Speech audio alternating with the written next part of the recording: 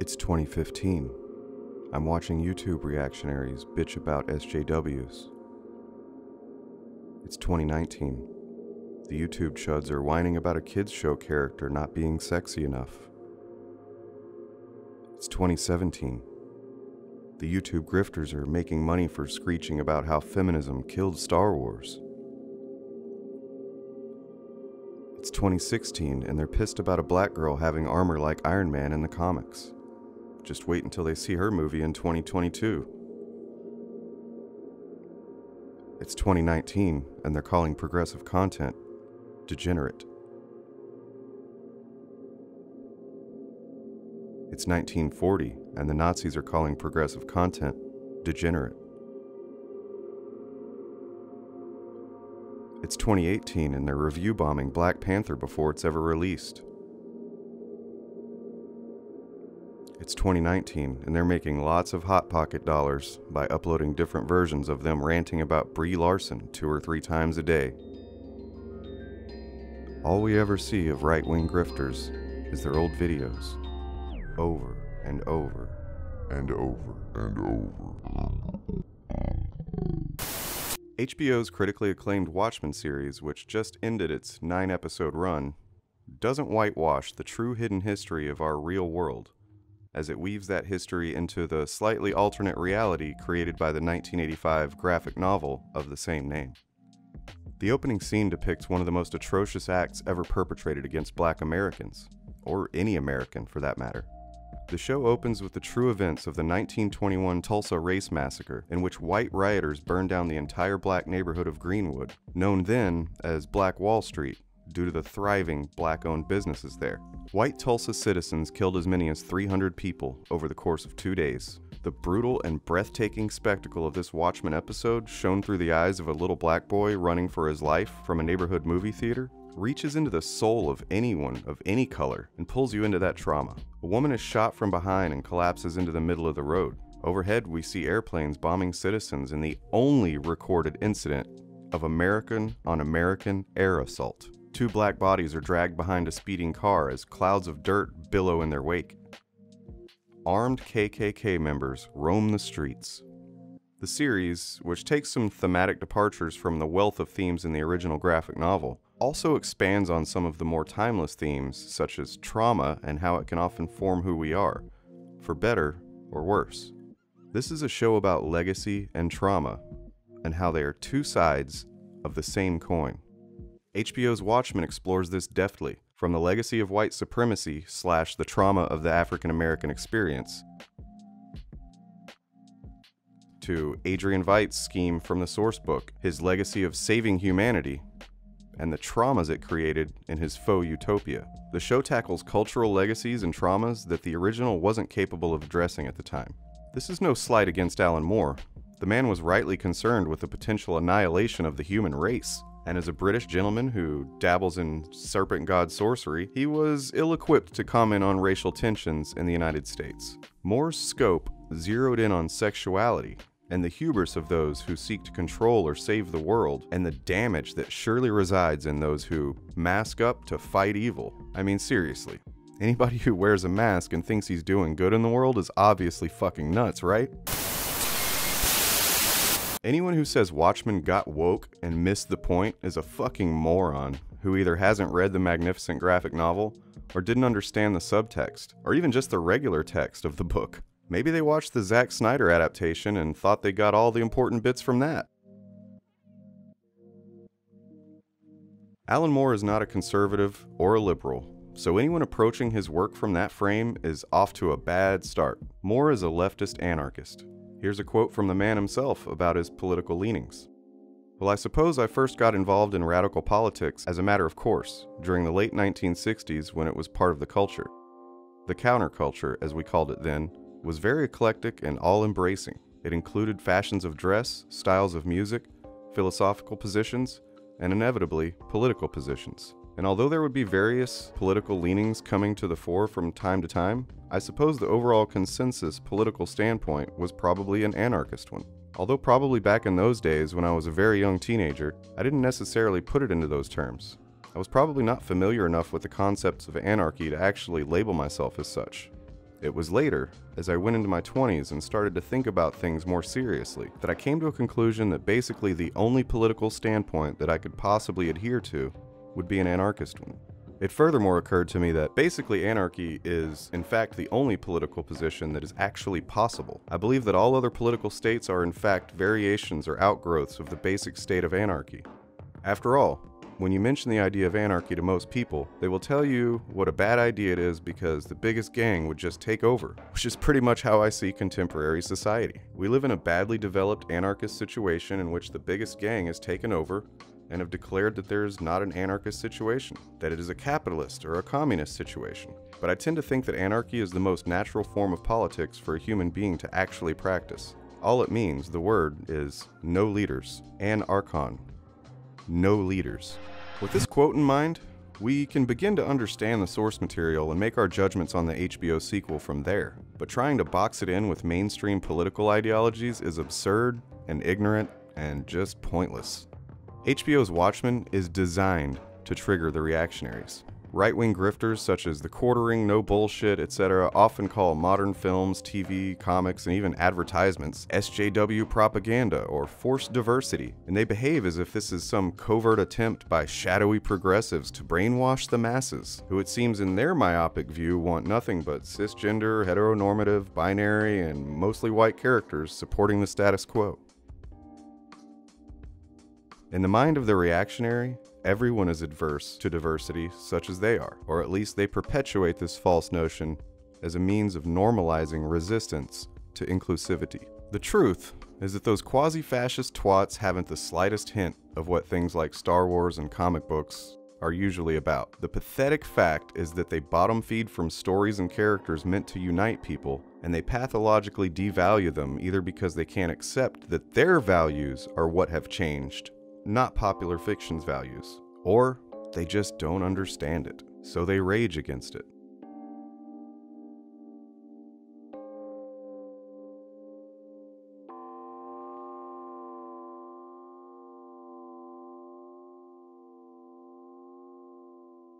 Little idiots! These stories provide entry points to more practical and sophisticated philosophies and are like training wheels for nuanced contextual understandings of the world, often for those who are limited in their ability to experience broader spectrums of life. Luke Skywalker didn't run off to become a Jedi because it's masculine and he wanted to make some cash. He did it because people were being hurt and oppressed, and he had a chance to act. One of the most hilarious and absurd claims I see is SJW Marvel, pandering to diversity or whatever. It's a personal kind of humor to me, because I'm someone who learned about tolerance from reading X-Men. I learned about controlling anger from reading Hulk, and I learned the value of punching Nazis from Captain America. I literally learned to read more from comic books than actual books. This is probably why I used to dominate spelling bees, have near-perfect grammar skills compared to any of my peers, and wrote complex science fiction stories that won some contests. I speak with no small amount of authority when I say that Marvel Comics has been, from its first issue, and will remain until the day it eventually shuts down, proud warriors for social justice. It's in the radioactive DNA of virtually every superhero, and even some villains, like Magneto. The reason I wear this helmet, besides it's just fun, is it's a reminder that the far right are intent upon stealing works of art which represent specific progressive ideologies, so they can pervert them to mean the exact opposite. They want the flair with none of the substance, because the substance goes against everything their YouTube algorithms have deluded them into believing. So they repeat their chud mantras, SJW, cuck, forced diversity, blah blah. Even failed comic artist Ethan Van Sciver has joined the grift to compensate for his career nosedive. He's gained the requisite mass to be a genuine YouTube chud. It's good solid work, if you're devoid of any dignity or self-awareness. A stable racket for a few years now, provided you can regurgitate hollow talking points and ignorant bullshit ad nauseum.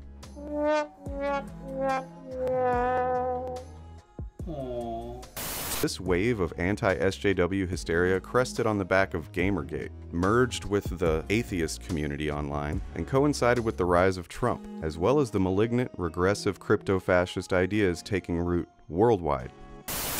I made a video I really hope you'll check out about my pet theory as to why reactionaries and most of the right are so goddamn deluded and insane.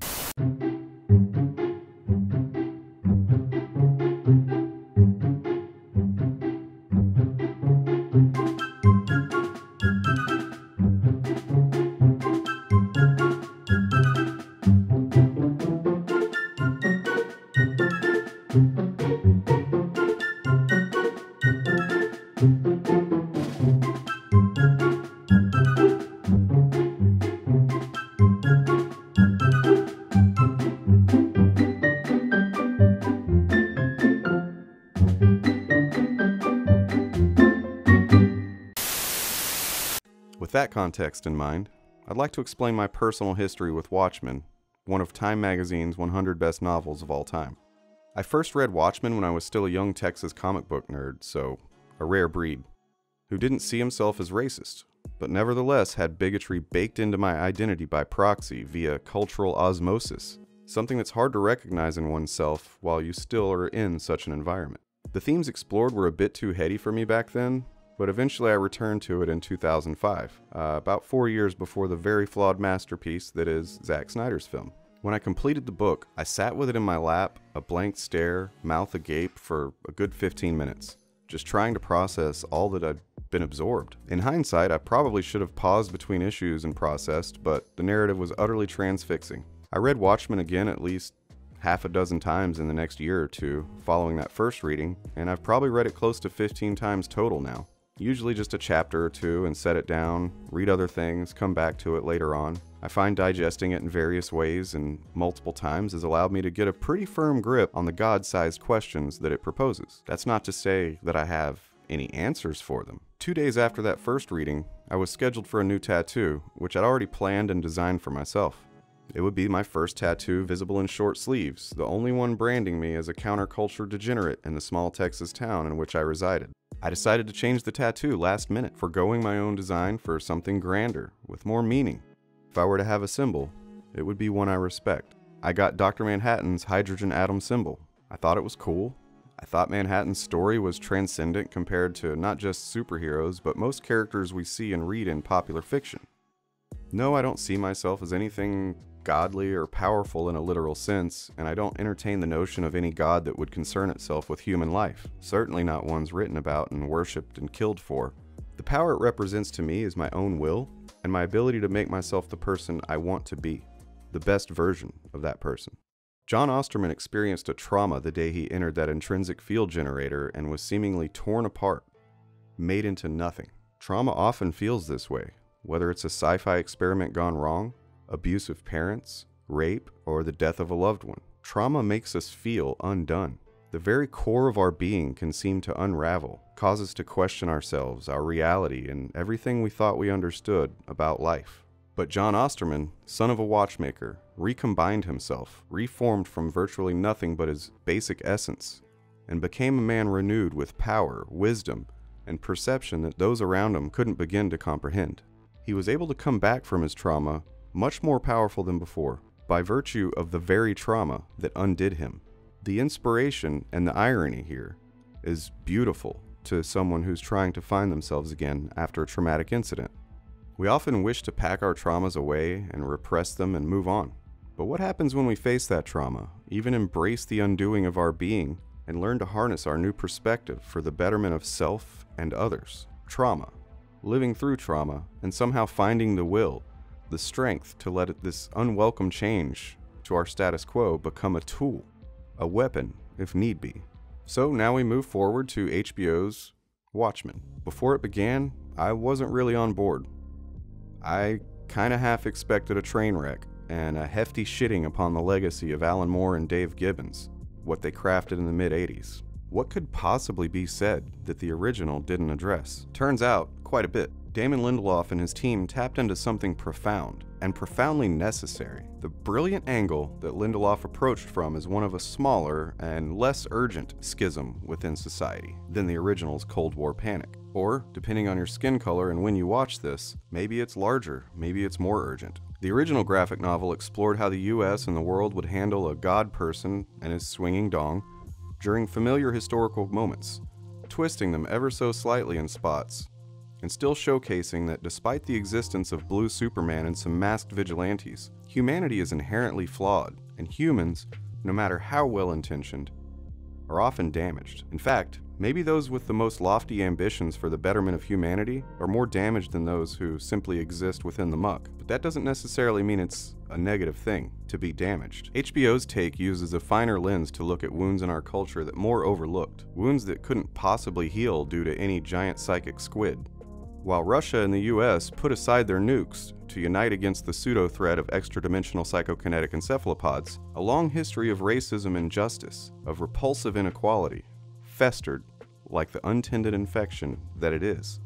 HBO's Watchmen presents an alternate black experience, in which reparations have been made to the ancestors of slaves. It showcases the single most charming black family on TV I've seen in recent memory, living a life of abundant love and dignity with their adopted white kids. The bold choice to have reparations, or Redfordations as it's called in the show due to President Robert Redford being the one to enact the move, puts blacks on an even economic keel as most suburban white families. The ones who falsely believe they got to their comfy lives just because they earned it. And if the black folks would just conform or try harder or whatever bullshit they use to justify disparity, they'd get there too. This peeled back a layer of privilege that I was certainly aware of on some level, but maybe not always conscious of due to my upbringing. The thought in my family was that the black part of town was low class, dangerous, violent, and drug filled because, well, black people are gonna do what black people do. There wasn't a lot of overt pure hatred in my family or even in my town that I saw, but that kind of casual racism, the kind racists don't think is racism, permeates every single inch of the South and many other parts of the country too.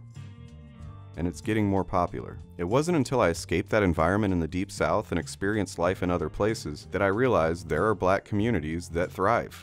There are other areas where laws are more fair, where policing is not so aggressive. African Americans were crippled as a race the moment that they set unwilling foot on our soil. After playing a large part in building U.S. infrastructure, multiple industries, and lining the pockets of the nation's first mega-rich white people, they were unceremoniously freed from bondage without even an apology. The history of African Americans in the U.S. is a shameful atrocity that shines a light on the hypocrisy and double standards in our land of supposed equality, alleged justice, and privileged liberty. In HBO's Watchmen, black people have finally been given a karmic leg up. The government has apologized and made amends as best it can. Due to this economic application of some semblance of justice, black folks have access to prosperity, not just survival. While it's not explicitly stated, it's easy to deduce in the show that there are fewer ghettos, less systematic racism, and racial violence in this alternate USA. The playing field finally leveled, financial roadblocks removed, and the government's accountability have created a black experience many in the real world probably wouldn't dare to dream of. And despite this, or probably because of it, white supremacy has made a comeback in HBO's Watchmen. It never really went away, it just went dormant and restructured. It rebranded, took more considerate approaches to how it could achieve its dipshit whitopia.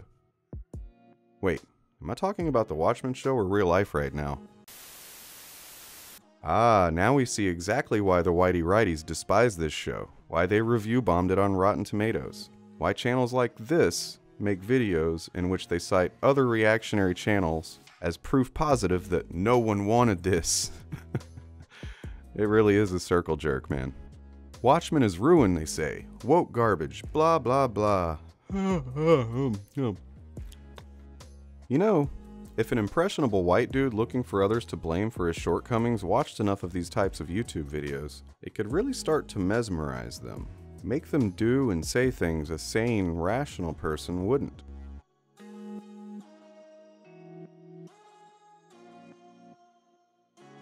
In the show, we learn that the original book's mysterious hero, Hooded Justice, was actually a black New York cop who, when he discovered that the KKK was operating with NYPD badges, took them on himself. Oh, and he was gay too. Tell me this wasn't designed in a lab to piss off reactionaries. I fucking love it.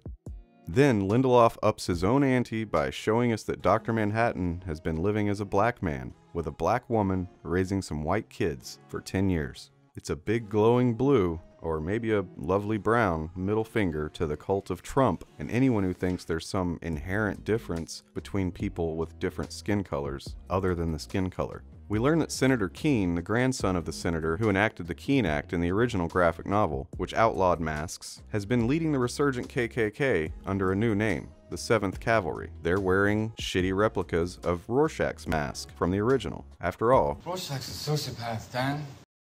Practically a Nazi. Senator Keene's plan is to steal Dr. Manhattan's power and become president and God all at once. Why does he want to do this? Well, we're not racist. We're about restoring balance in those times when our country forgets the principles upon which it was founded. because the scales have tipped way too far. And it is extremely difficult to be a white man in America right now. Holy shit. The brilliant trolling of racist chuds here is fucking... But Watchmen had one more trick up its sleeve. When Dr. Manhattan is seemingly killed, he gives his power to his badass masked cop wife, played by the gorgeous and talented Regina King. Fuck you. Fuck the plane you flew in on. Fuck them shoes. Fuck those socks with the bell on it. Fuck them cheap ass cigars. Fuck your yuck mouth teeth. Fuck your hairpiece. Fuck your chocolate. Fuck Guy Ritchie. Fuck Prince William. Fuck the Queen. This is America. Now get the fuck out of my hotel room. And if I see you in the street, I'm slapping the shit out of you. Let's just enjoy this for a moment.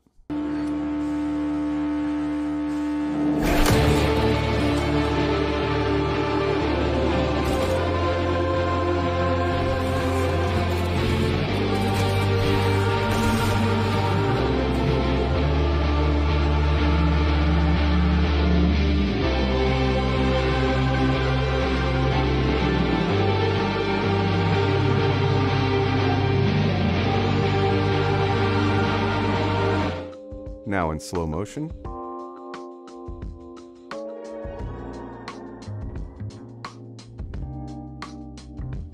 Alright, moving on. The Tulsa Massacre of 1921 is finally getting renewed interest. Just this week, the city of Tulsa is investigating what could be mass graves from the murders of Black Wall Street. History recorded just 36 deaths in that horrific, forgotten event, but white Oklahomans of 1921 wrote that history, which means it did not memorialize or respect the lives lost, even remotely. There are believed to be hundreds more African American corpses buried in Tulsa. Unmarked graves, forgotten. Each represents a lost life, but also a loss of opportunity for that person's family, loss of prosperity for their descendants, a loss of dignity for their race, as if they needed to lose any more dignity at the hands of white men. This event became a tragic and glossed over footnote in our long history of weak-minded Caucasian villains who believe themselves superior.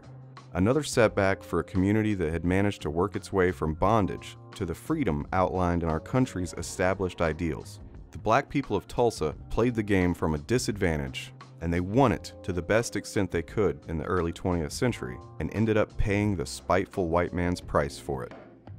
As a white dude who spent his formative years with blinders on to social disparity, and even occasionally leaning into my more bigoted assumptions, HBO's Watchmen was like being teleported by Dr. Manhattan into a time and place that's familiar, yet I'm seeing it from a new angle, with empathy and more fully formed notions of equality. I teared up a couple of times at some of the ways in which black people suffered in the past, especially when it's clear some of those ways still exist. Some are making a comeback here in the US in the 21st century post-black president. Fuck that. Fuck white supremacy. It's a false notion and it's evil. Fuck no bullshit. The quartering and whatever the chud's name is in the video I'm gonna edit in right here. I don't care enough to even remind myself. In the show's season finale, the main character talks to her grandfather, the former hooded justice, who tells her that people wear masks to hide their fear and their pain. You can't heal wearing a mask, he says. Wounds need air to heal. And he's right. The reason we still haven't come to terms with our past in this country, the reason these old wounds never really healed, is because we cover them up. We wear the mask of equality and allows most of us to pretend injustice is just a thing of the past. But wounds need air to heal.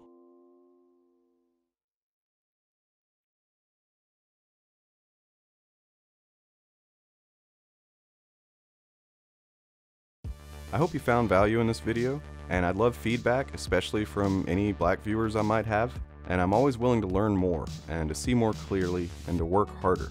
I humbly ask you to educate me with your experience. If you prefer to do that in private, my email is in the description. If you don't mind being public, it'd be great to see some conversations about this in the comments. I'll make sure to moderate it so that there's nothing shitty going on.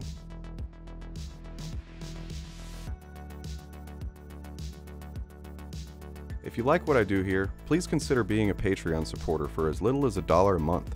Or just as supportive, you could grab a t-shirt or a hoodie or a mug from the merch shop. There's plenty there, from leggings to stickers to sweaters and comfy socks. I hope you all have a merry war on Christmas. Peace, love, context.